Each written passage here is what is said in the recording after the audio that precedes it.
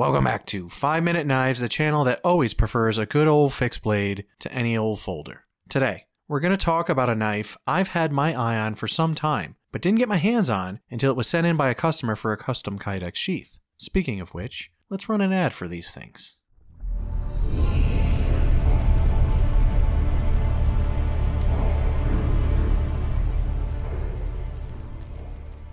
And we're back! Okay, hopefully you guys purchased one of these custom Kydex sheaths I make, and you did so by emailing me at dragonscalejoe@gmail.com and requesting a quote. It always helps to include a picture of the knife that you want a sheath made for.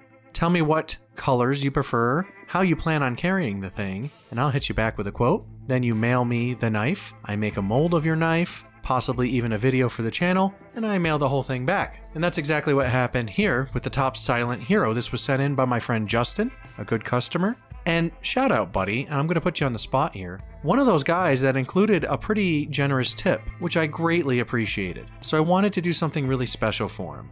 And he requested that this knife be worn on the right side, high up, and he jokingly added this was his Christmas carry. Considering he gave me a tip and he was such a really nice guy, I wanted to do something special for him, and the longer I handled this knife, the more I started to think about, well, how would I carry this out in the woods? How would I carry this in a survival situation?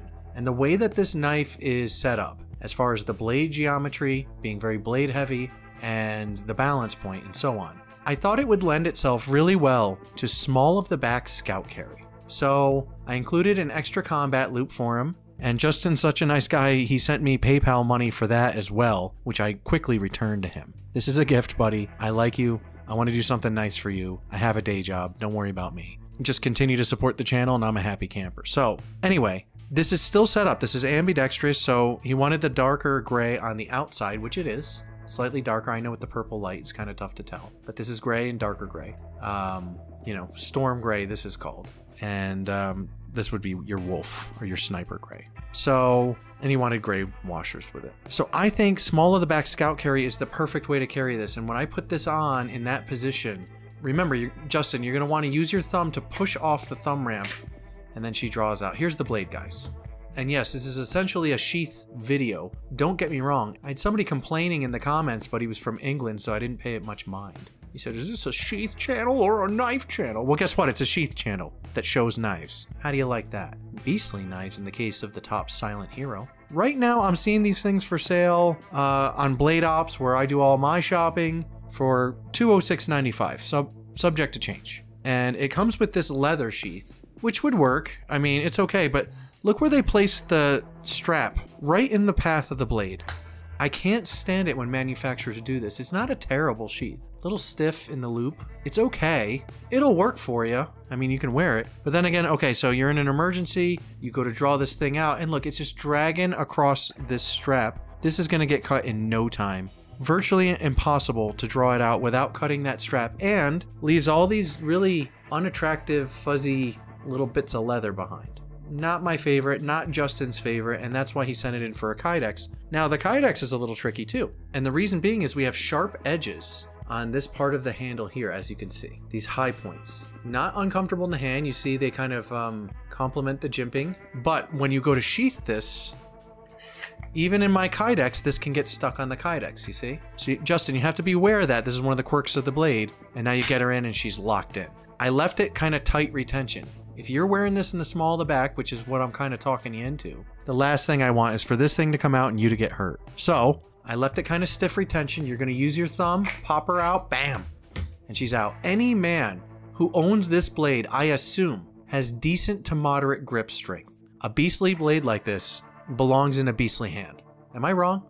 Now, one of the things that always kind of kept me from the silent hero was I thought that the blade to handle ratio was a little off. You see how tall this is? It's a very wide blade. And when I see pictures of this thing online, it always made the handle look a little too spindly for me. I always thought the handle was a little too slight and the blade a little too fat. I'm very happy to report once I get this thing in hand, my opinion has changed. And what's the reason? Well, the reason is the handle's really not crazy thin at all. It's actually very ergonomic, has a really smart looking red liner, as Tops is wont to do, and it feels like a nice chunk of steel in the hand.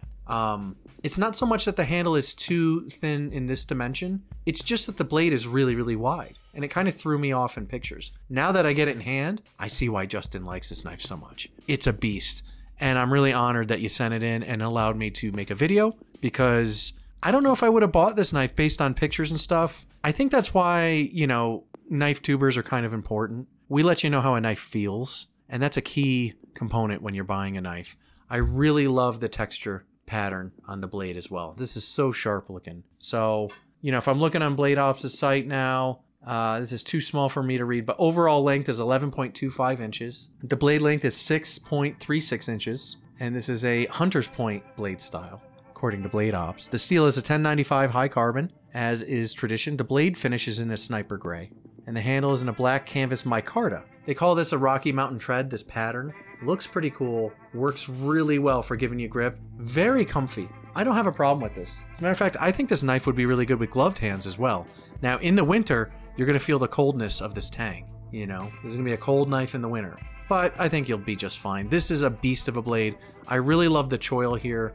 You have your lanyard hole here and here to connect, so you can have like a connected lanyard if that's your style, which isn't bad. It's actually good for those that like climb, do stuff with their hands. If you ever have to have your blade out, you can kind of let the lanyard rest on your knuckles and she ain't going anywhere. I really love the way that Tops does this choil. Plenty of room for my fingers. So I have medium large mitts, fits my hand nicely. The knife just has a nice feel to it. It commands a respect. Here's the blade. Tops logo there, Silent Hero, Anton Africa it says, 227710, whatever that means, the serial number.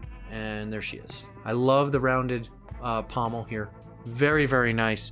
Now how it works in my sheath, remember you can get kind of hung up on the height of the micarta scale, so you got to kind of get underneath that, push her in. She's locked in solid, combat loops open like so, and shut. You're gonna use 2 of them on your belt. And remember, if this isn't wide enough for your belt, you can just take these out, these spacers. So no big deal there. Buddy, if you ever get sick of this, you take these guys off, you take one off here, you put it on this side vertical, and you wear this on the right side with the darker gray.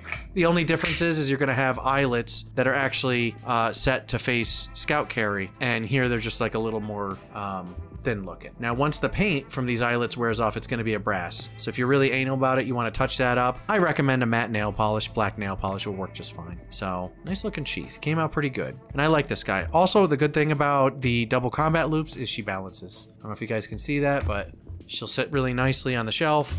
Look very good. You pick her up and you can take these and you open them up like so. Sorry. Take these, you open them up like so. Put them on your belt. Snap them both into place. And you're ready to rock and roll. Out in the woods, hear something funky, yeah, she's out. So very, very nice. Nice setup, nice knife. I am really enamored with this blade. I think this is an absolute beast. I like it already. Am I gonna buy it? I don't know. I mean, I have 6-inch fixed blades now, but I'm not opposed to it. I don't hate the idea of me purchasing this. I really love the way this finish was done. I mean, this will get screwed up if you use it a lot out there, but what a hunk of steel. What a beastly blade. This would certainly last you. Easy to sharpen. Comes with a nice edge. Tall blade, for sure. Would make a fairly decent chopper in my guesstimation for a 6-inch knife. Good for tater digging, big time. This thing going in, twist this sucker. I mean, that's a bad day for any tater.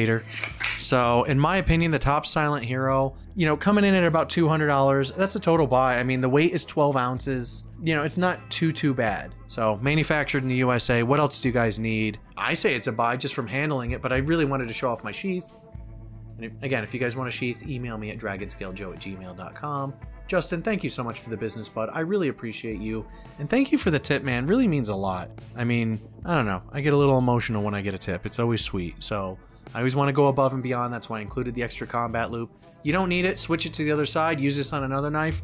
Good to go, buddy. Furthermore, if you need another sheath in the future, guess who's getting a discount? You, my man. And everybody that's on our Subscribestar gets 15% off sheaths anyway. So if you need a sheath made, guys, go sign up on Subscribestar. It's $1. It's not gonna kill you, right? Anyway, enough yapping from me. Guys, let me know what you think of the top Silent Hero. If you own it, how's it been holding up? What do you use it for? What's your primary intended use for this sucker? I say tater digging first, but I think this knife would be capable of doing just about anything else. High flat grind. I mean, this thing's a freaking beast. So that's my 2 cents. I really love the jimping on the spine here. You got like a kind of higher raise point here to let you know, but you can always go over, especially if you were using the finger choil. This kind of lines up nicely for your close work. And for your tater digging, I mean, taters beware.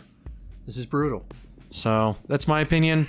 Just wanted to shout out Justin, show off the sheath, say hi to you guys. Hope you're having good holidays. Hope everything's okay in your world. Sound off in the comments. Let me know how you're doing, how you're feeling, and what knives are turning you on lately.